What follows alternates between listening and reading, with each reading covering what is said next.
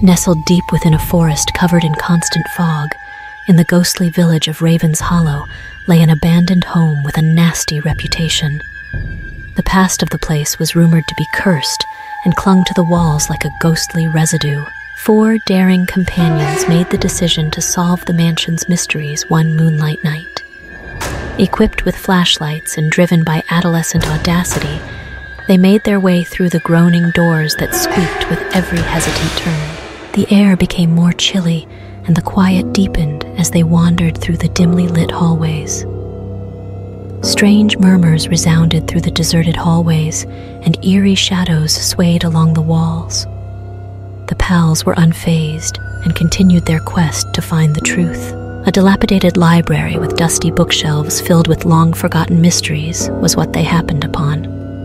They found an old, battered journal that belonged to a former tenant called Eliza in the wavering candlelight.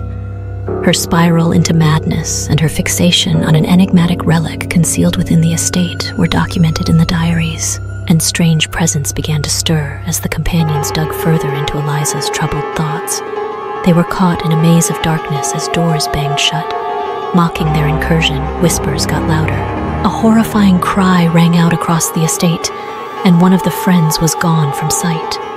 With their flashlights providing brief glimpses of ghostly entities in the corners of their vision, the remaining 3 people began to panic as they desperately looked for their missing friend. The evil power gripped the buddies more tightly with every second that went by. For those who ventured to discover the secrets of the relic, the journal predicted a terrifying end. When the survivors made it to the center of the mansion, the tortured ghost of Eliza herself appeared before them in a horrifying manner.